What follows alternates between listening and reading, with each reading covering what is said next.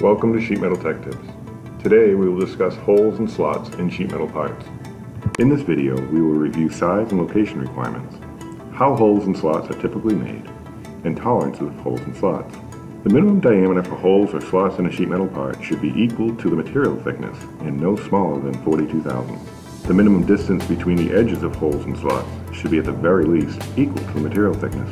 The edge of a hole from the outside of a bend should be a minimum of 4 times the material thickness.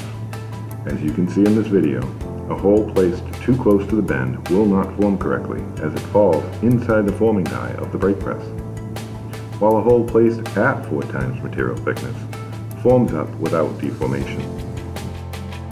Typically, holes or slots are made in sheet metal on a punch press or a laser. A punch press uses a tool and punches the material out of the flat metal. This type of hole snaps out of the material, leaving a burr opposite the side of the punch came through.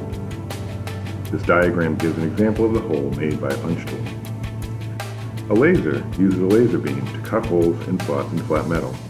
Laser holes are typically more precise and have less burr than a punch hole. Standard hole tolerances for diameters are plus or minus 5 thousandths, and hole tolerances for installed hardware are made to the manufacturer's specifications. Holes and slots in sheet metal parts are typically punched or lasered, as drilling would add significant cost and lead time when these requirements are not met.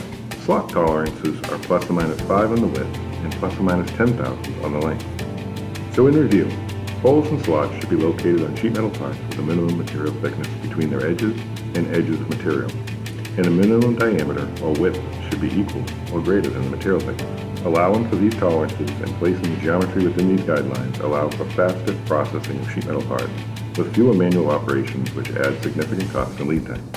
This concludes our video on holes and slots. For more information, contact our design team.